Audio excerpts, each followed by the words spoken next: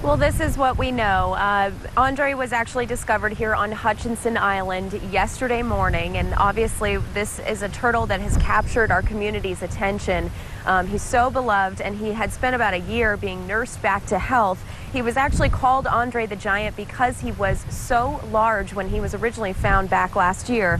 The Loggerhead Marine Life Center found him with a collapsed lung, pneumonia, an exposed spinal cord, severe infections, and his shell had serious wounds from boat propellers.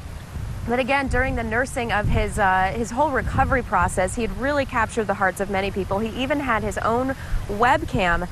Just a couple of weeks now after his release, that just happened earlier this month, he was discovered dead, and he was in, sadly, such a poor condition that it's unclear even what the cause of death could be. So sadly, we don't know too much about why he died, but what scientists are now saying is that what they learned during his recovery and his treatment will actually help them to treat other endangered sea turtles as they go forward.